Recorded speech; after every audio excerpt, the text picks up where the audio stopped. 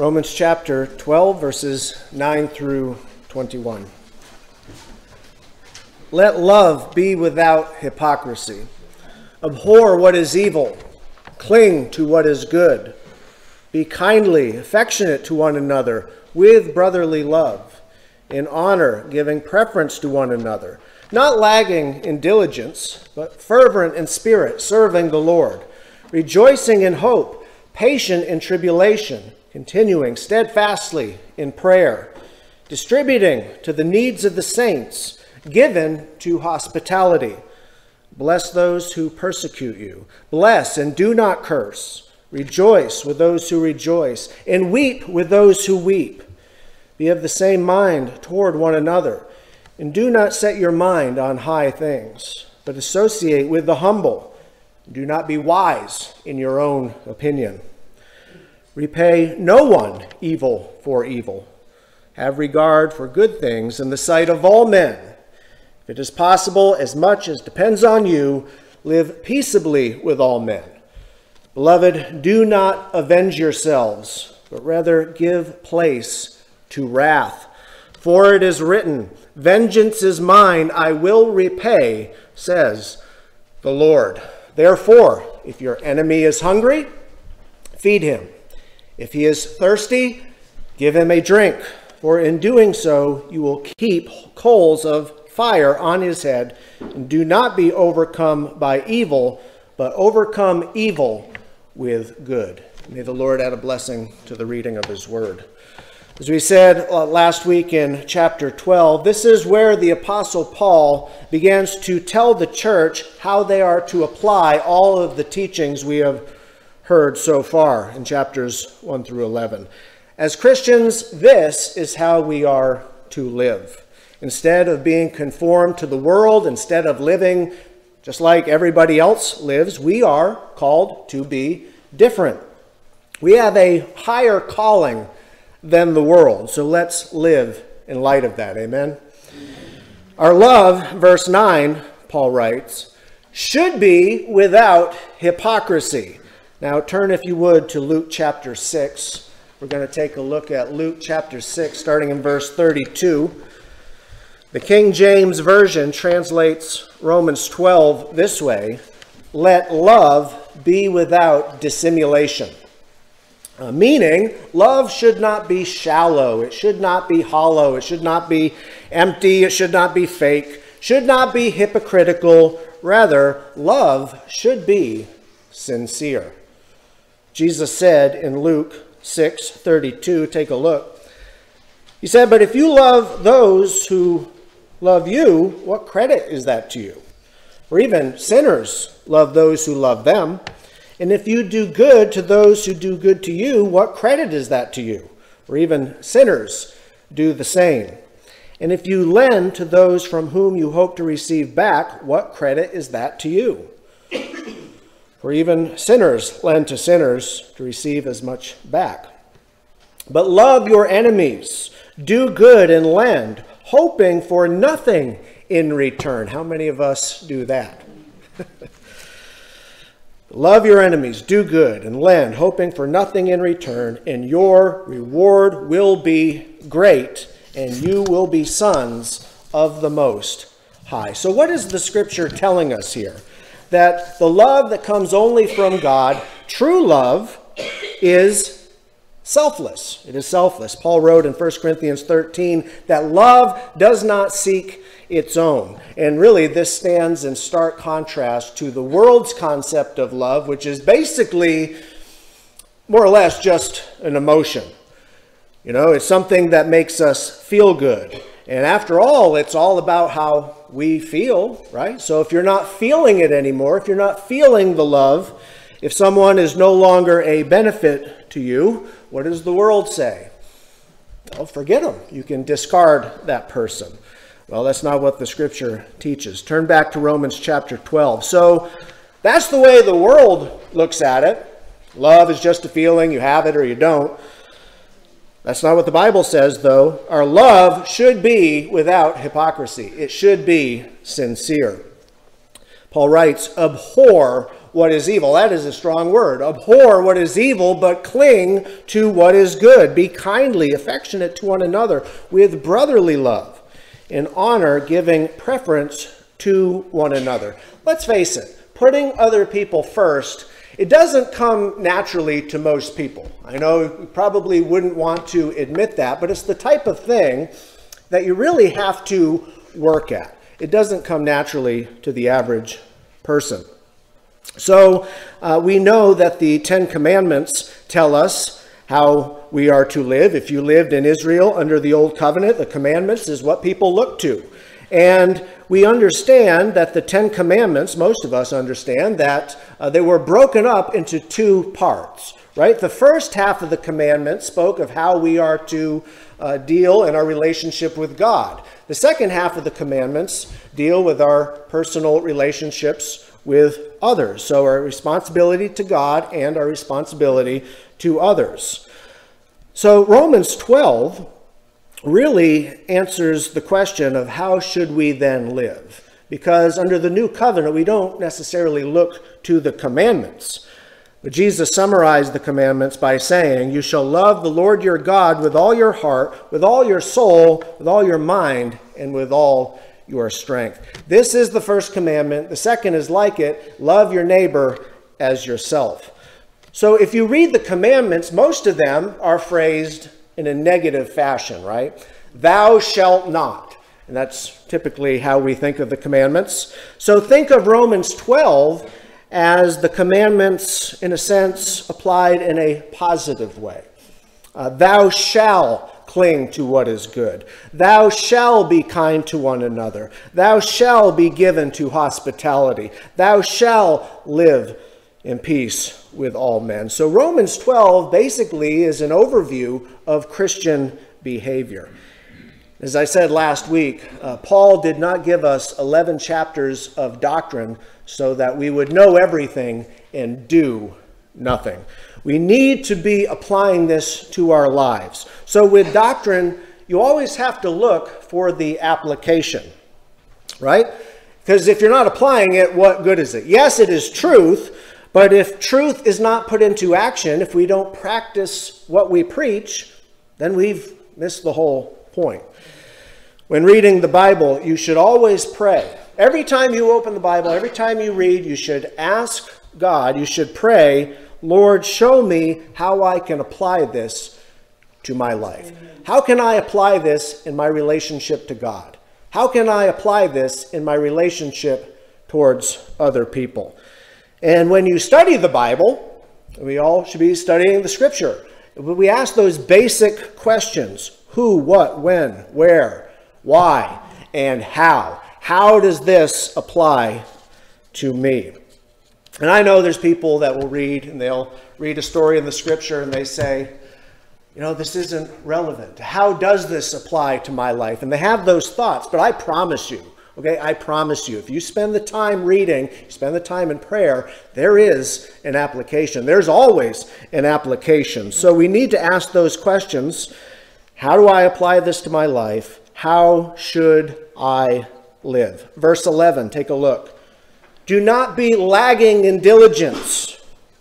Rather, we should be fervent in spirit, serving the Lord. So when we serve, we should be passionate. We should be committed. We should be energized. And it is a real easy thing to kind of get a little too laid back in your service. You know, cut a few corners or maybe compromise a little bit. It's a tempting thing, and we could all fall into that. We might even become complacent.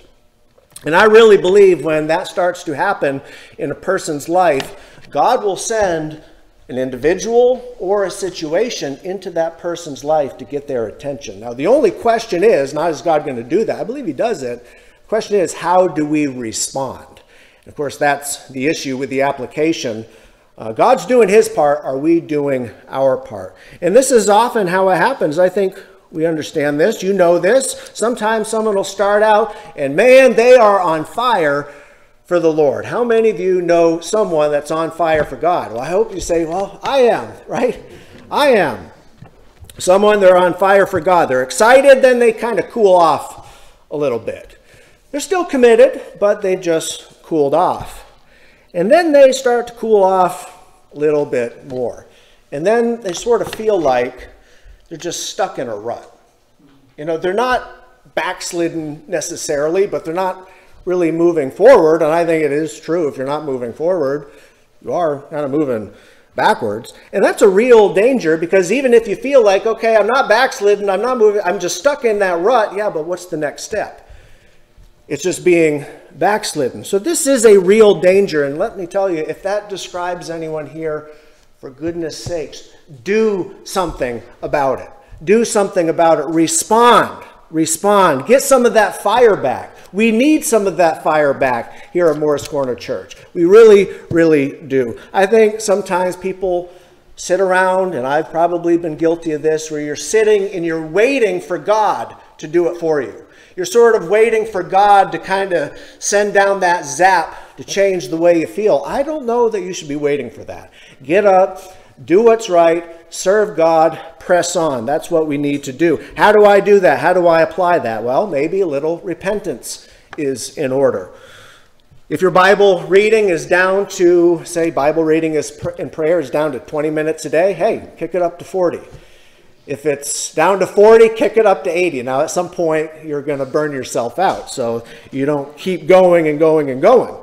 But let's say weekly attendance has turned into bi-weekly attendance, and then monthly attendance. Well, listen, the solution is fairly obvious. And to the person who says, you know, I'm already doing all those things, I'm doing all the things right, and I still don't feel like I'm moving forward. You know, and this is when sometimes we're tempted to blame others, or we're tempted to blame the church, or you say, well, you know, I'm just not being fed. I'm just not being fed. And listen, that does happen sometimes. But before we point the finger out there, we need to make sure the problem isn't in here.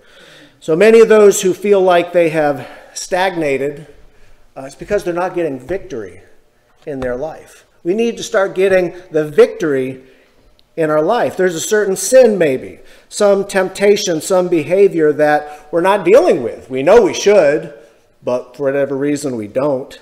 And that eventually turns into acceptance. You know, it's like the hymn, just as I am. Well, it's just the way I am. That's just the way it is. And you know what? It's been so long, I don't know if I'll ever be able to change.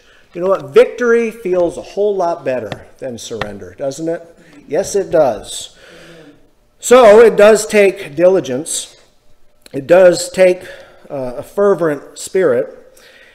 But it's true what they say. And listen, I know this is a cliche, but it's true.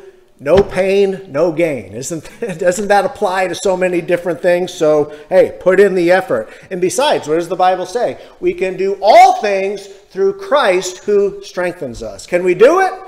Can we do it? Can we get the victory? Yes, we can. Praise God. Verse 12, rejoicing in hope, patient in tribulation, continuing steadfastly in prayer.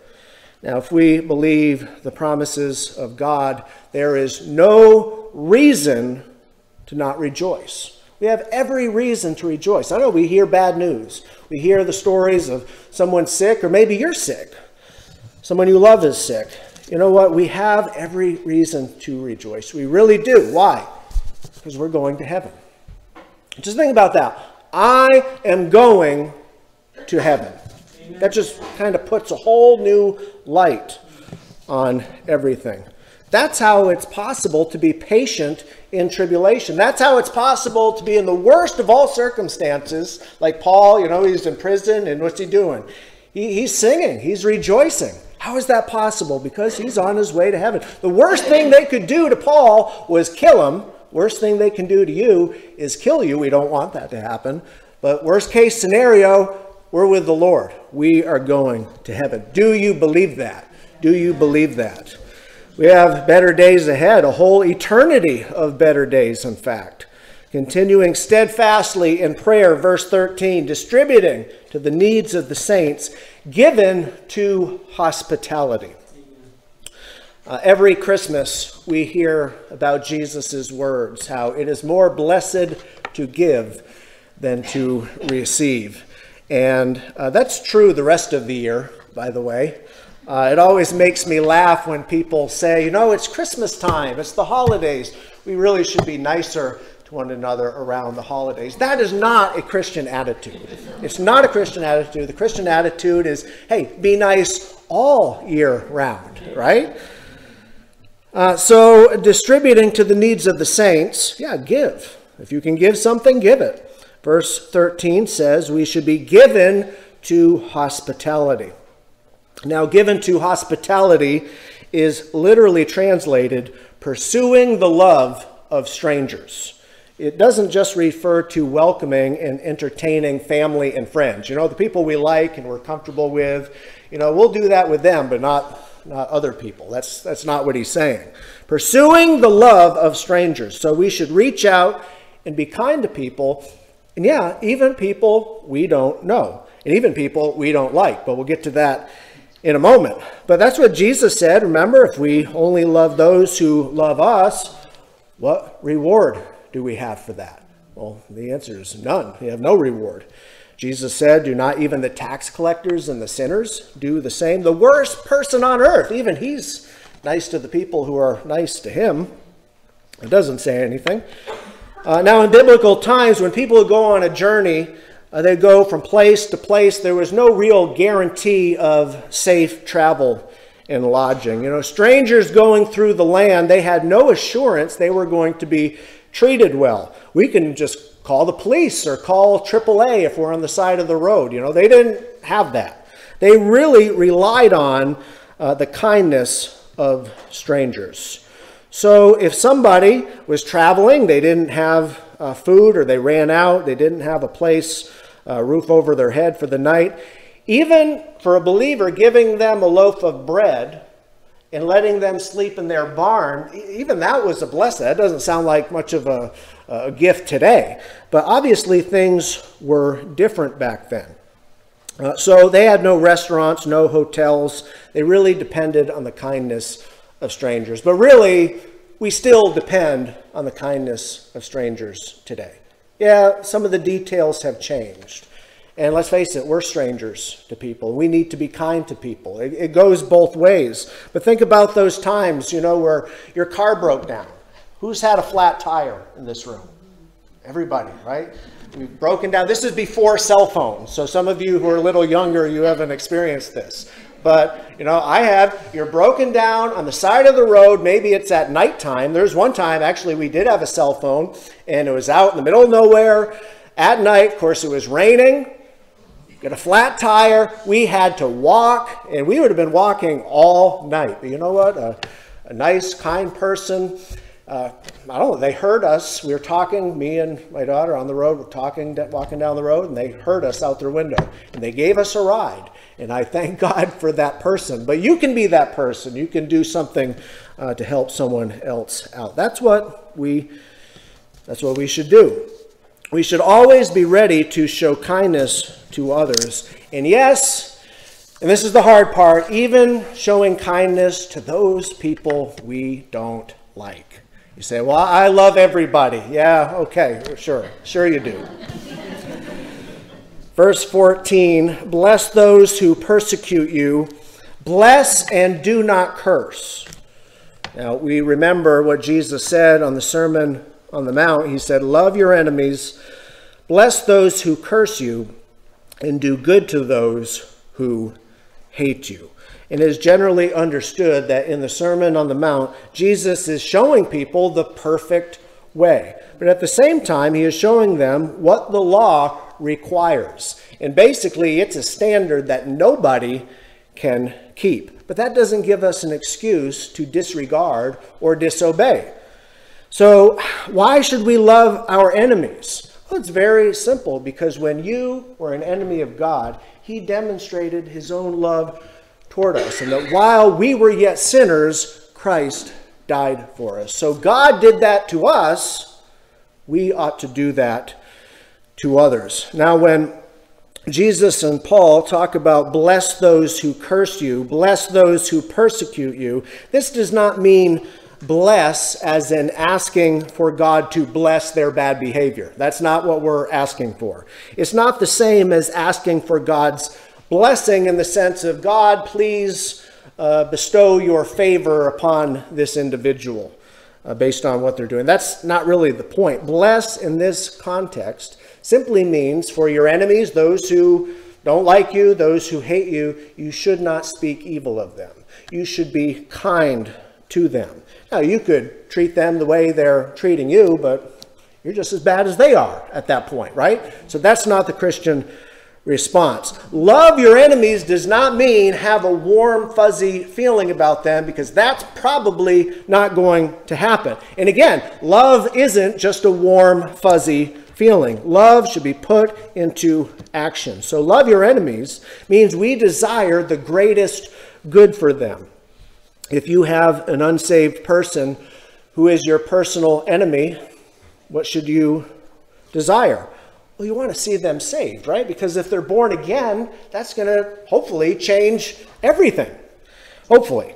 Now, if your personal enemy is a fellow believer in Christ, okay, that's another story. And listen, sometimes this does happen. This is where you might get into Jesus's words in Matthew 18. And yes, that is used in church discipline, but you know what? We can fix our problems long before it ever gets to that. So we should always reconcile with those that we are at odds with. So just because someone is a fellow believer, and I think we need to be realistic about this, just because someone is a believer in Christ and you're a believer in Christ, you don't necessarily have to be their best friend. Because again, that's not going to happen, but we have to be kind towards them. Don't speak evil of them. If there's a problem, hey, try to fix it. Try to fix it. Treat them how you would want them to treat you.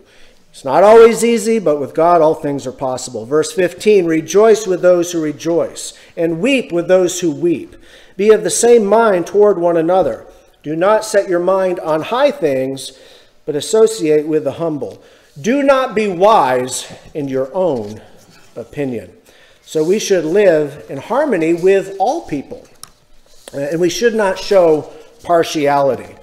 We shouldn't treat someone differently because they are less fortunate than we are. We shouldn't treat someone differently because they have more or less money, because they have more or less education. And you know that's the way the world works. Well, I don't want to associate with that person because of whatever it is. Sometimes it's looks. You know, people judge others on how they look or their ethnicity or social status. You know, we should not be too high-minded to think that we are too good for other people or walking around thinking we know it all, because nobody knows it all. So, verse 17, repay no one evil for evil. Have regard for good things in the sight of all men. Many of these teachings, of course, sound very similar to what Jesus said. Both Jesus and Paul seem to address this issue of repay no one evil for evil. Again, Jesus said in the Sermon on the Mount, he said, you have heard that it was said of old, an eye for an eye and a tooth for a tooth. But I tell you not to resist the evil person. Whoever slaps you on the right cheek, turn the other to him also. That's not exactly the most popular teaching of Christ. But what's he trying to say there? See, the issue was the Jews were turning that statement, eye for an eye, tooth for a tooth, into an excuse to take vengeance on other people. But that wasn't the point of an eye for an eye, a tooth for a tooth. What was the point? Well, it was to protect society. The idea is the punishment should fit the crime. And you think of some extremist groups in the Middle East, if you go and steal something, what do? They chop your hand off. I mean, that does actually take place. That's not the punishment fitting the crime, okay? I'm sorry. Even in our system of government, thieves, what do? What does a thief do? They get a fine, right? They get a fine. They maybe go to jail. How about paying back what you stole? How about paying back what you stole and then some? See, that's the punishment that fits the crime. So the purpose of an eye for an eye, a tooth for a tooth, was to protect other people. It was never meant to excuse taking of vengeance. Remember, chapter 12 starts out in verse 2 by saying, "Do not be conformed to this world." And we know how the world often responds to these types of situations. Hey, she did this to me, I'm going to do it right back. You know, he said this, I'm going to shoot right back at him. That's the way people, it's natural, really. So a measured response or turning the other cheek, again, it doesn't really come naturally. Verse 18, "If it is possible, as much as depends on you, live peaceably with all men." Now, realistically, this is not possible, okay? It is not possible to live at peace with all men for the simple reason you can't control other people's behavior. All you can do is control your own behavior. You do what you can, and if they don't respond, don't take vengeance, don't repay evil for evil, but sometimes we face those situations where we just can't control what the other person says or does. What's our response? Again, to love them, to care for them, to desire the best for them, to pray for them. We should not worry and get frustrated about things we cannot control. Can't do anything about it. It's not going to do any good. So focus on those things that you can help. Focus on those situations that you can change. Verse 19, in keeping with this whole subject, he says, "Beloved, do not avenge yourselves, but rather give place to wrath." And he's talking about God's wrath. "For it is written, 'Vengeance is mine, I will repay, saith the Lord.'" You think about in the Psalms, David many times wrote because he was taking comfort, and David had his ups and his downs, but many times he took comfort in the idea that God was going to take care of his enemies. You think about King Saul. King Saul was David's enemy. David was justified. He didn't do anything wrong. Saul was clearly the bad guy in that situation. I think most people would agree with that. But do you remember there were a few times where David had the opportunity to kill Saul, and based on what Saul was doing, you say, well, Saul kind of deserved it. But David, he would not do it. And God rewarded him for that. God blessed him for that. God will bless you when you don't take it into your own hands. So eventually God, he took care of Saul. And if you are justified and your personal enemies persist, I think we have every reason in the world to say, Lord, you handle them. You handle them. I hope they change. I'm going to pray that they change. But if they don't, Lord, you take care of them. I think we can do that. Let God handle your enemies. But in the meantime, verse 20, "Therefore, if your enemy is hungry, feed him. If he is thirsty, give him a drink. For in doing so, you will heap coals of fire on his head." And there's all sorts of different explanations about what that means. Where did this term come from? But I think it simply means when you respond harshly to someone, that usually makes the situation a whole lot worse. So if you respond with kindness, that might surprise them. And it might actually cause them to feel guilty about how they are acting. And they might change. Hopefully they will change. So this is how we are supposed to live. So let's work to apply these things today, tomorrow, and in the weeks to come. Let it become a lifestyle. Verse 21, "Do not be overcome by evil, but overcome evil with good."